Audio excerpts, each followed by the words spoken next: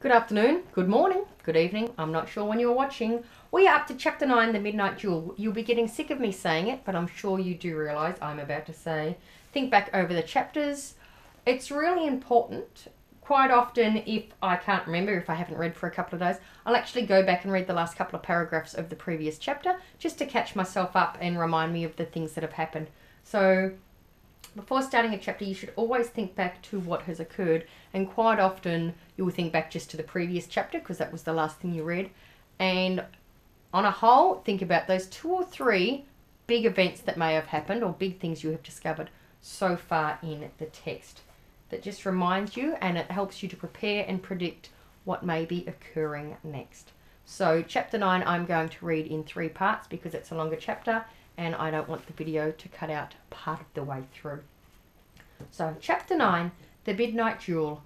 Harry had never believed he would meet a boy he hated more than Dudley, but that was before he met Draco Malfoy.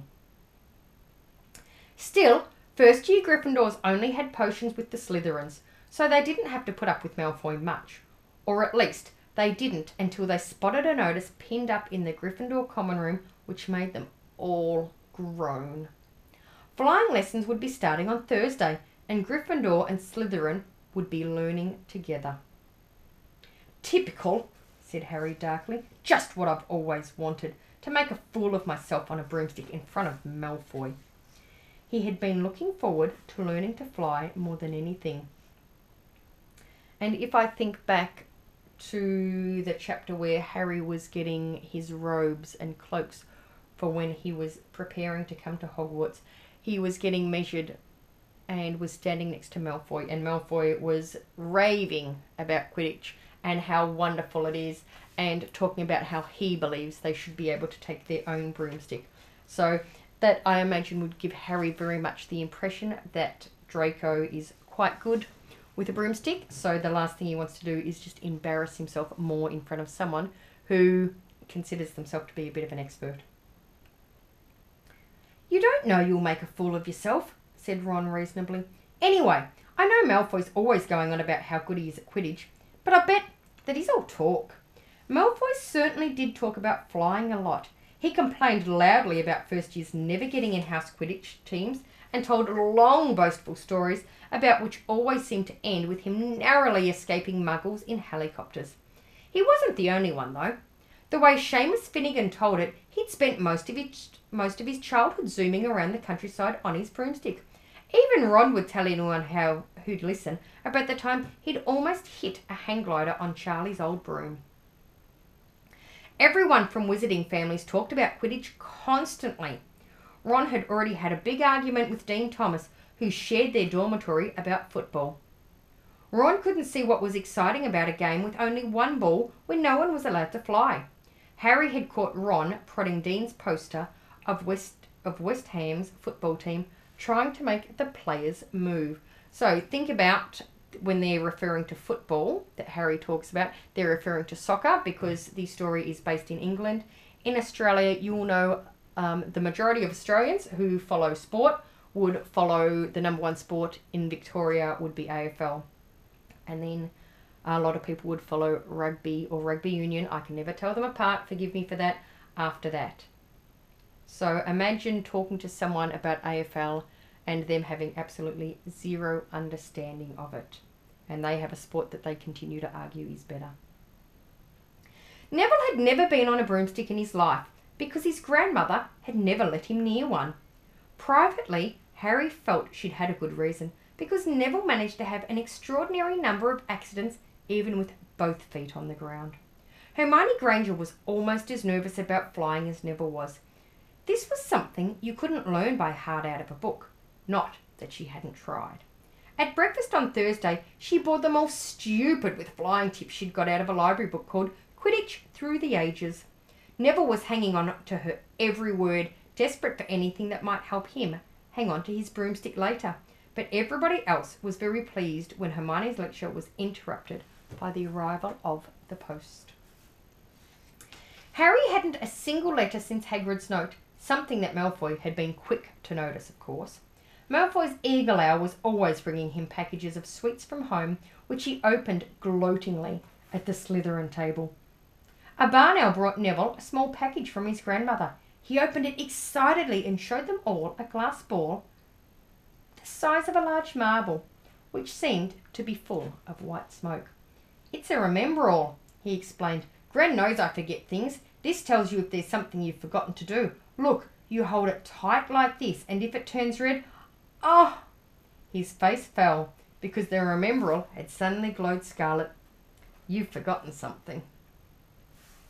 Neville was trying to remember what he'd forgotten when Draco Malfoy, who was passing the Gryffindor table, snatched the remember-all out of his hand. Think about a time the remember-all would have come in handy for you.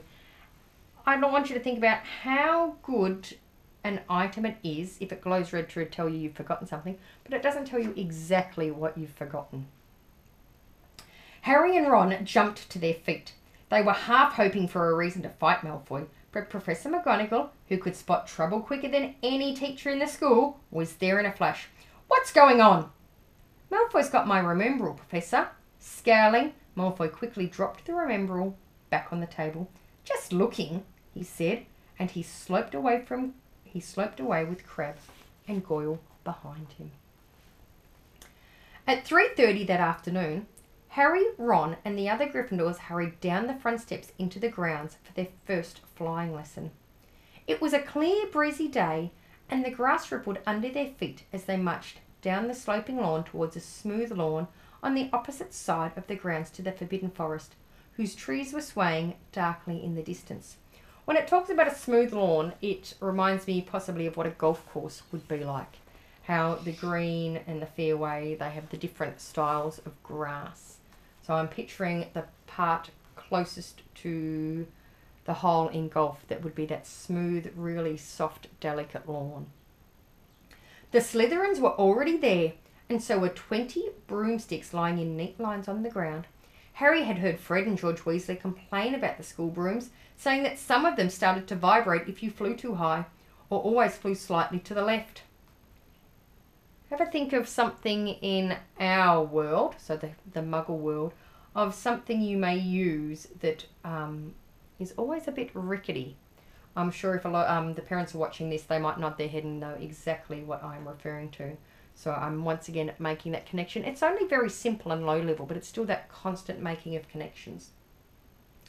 Their teacher, Madame Hooch, arrived. She had short grey hair and yellow eyes like a hawk. "Well, what are you waiting for?" she barked. "Everyone stand by a broomstick. Come on, hurry up." Harry glanced down at his broom. It was old, and some of the twigs stuck out at odd angles. "Stick out your right hand over your broom," called Madame Hooch at the front, "and say, 'Up! Up!'" everyone shouted. Harry's broom jumped up into his hand at once, but it was one of the few that did.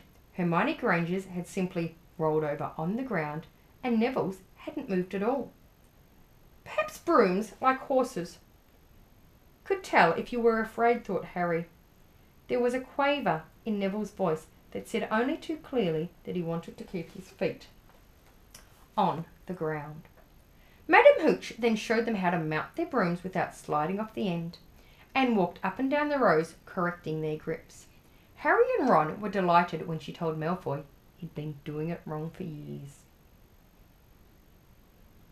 "Now when I blow my whistle, you kick off from the ground hard," said Madame Hooch. "Keep your broom steady, rise a few feet, and then come back down by leaning forward slightly.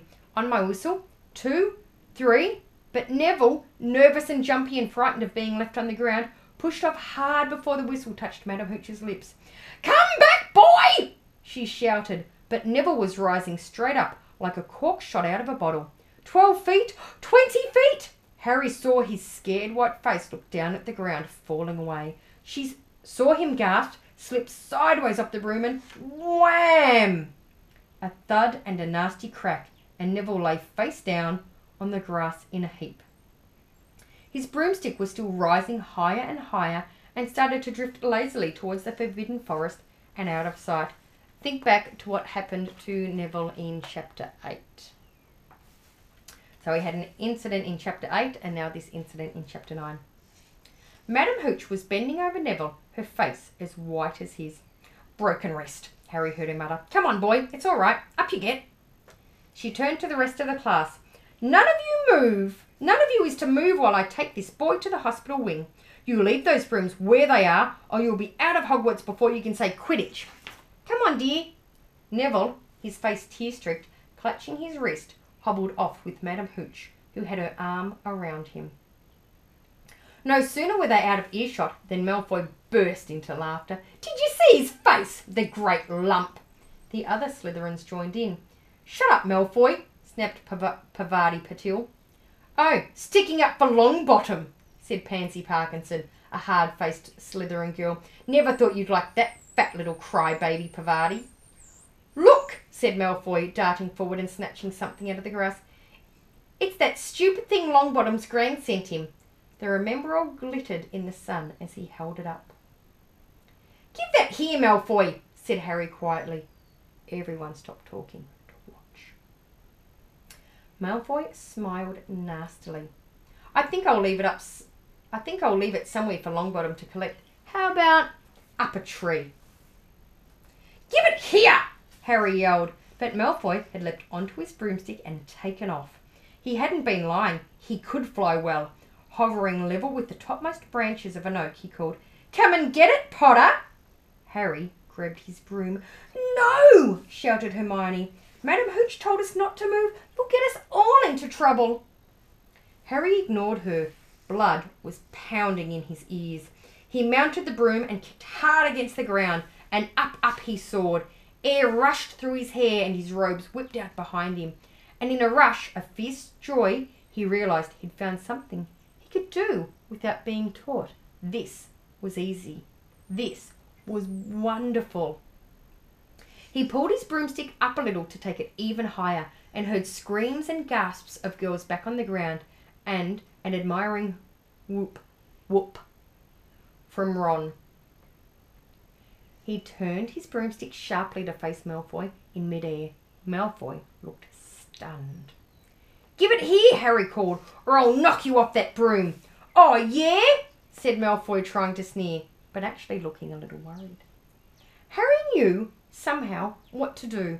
He leant forward and grasped the broom tightly in both hands, and it shot towards Malfoy like a javelin. Malfoy only just got out of the way in time. Harry made a sharp about turn and held the broom steady. A few people below were clapping. "No Crabbe and Goyle up here to save your neck, Malfoy," Harry called. The same thought seemed to have struck Malfoy. "Catch it if you can, then," he shouted, and he threw the glass ball high into the air and streaked back towards the ground. Harry saw, as though in slow motion, the ball rise up in the air and then start to fall. He leant forward and pointed his broom handle down. Next second he was gathering speed in a steep dive, racing the ball. Wind whistled in his ears, mingled with screams of people watching. He stretched out his hand. A foot from the ground, he caught it, just in time to pull his broom straight, and he toppled gently onto the grass with the Remembrall clutched safely in his fist.